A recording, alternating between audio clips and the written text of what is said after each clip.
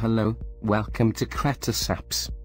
In this video we bring you a complete tutorial to learn how to publish your free applications with CreaTusApps. It will be a little while. Let's go see it. Before I start, I must tell you that you can publish all the free applications that you want. But there are some functions that are only available in premium applications. With your free application you will not be able to send push notifications or geofences. In addition, we will add approximately 30% of our advertising in your application. If you want, you can add up to 70% of your advertising. This way you will be able to monetize your applications and obtain an economic return. Finally, we will leave a section in which it will be indicated that the application has been created in CreaTusApps. Let's see the steps that you must complete to publish your free application.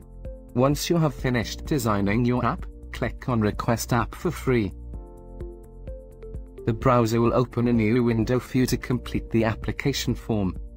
But before completing it you must make sure that you have provided all the information we need to be able to publish your application. Go back to your app's dashboard to check it out. Of course, we understand that your creation complies with the policies of the Google Play and Apple Store Developer Program. The first adjustments to be reviewed are the multimedia properties. Make sure you've entered all icons and upload images. The first adjustments to be reviewed are the multimedia properties. Make sure you've entered all icons and upload images. You must upload your own images so that we can process the request. When you have all the images loaded, click Done to continue. The next thing you need to complete is the App Store properties. We will use the information you enter to publish your application. We need to know how you want to appear on Google Play or the App Store, its name, its description, and so on. To do this, you must complete all fields, choose Properties App Store, and start editing the fields in the right section. In the first field, write the name of your application. Remember, it will be the one that everyone will see in the App Store. In the next field, select the main language of the application. Choose the main category and the subcategory where you fit best. Then write the description. Avoid using the same words several times to avoid being considered spam. Enter keywords to make your app easy to find.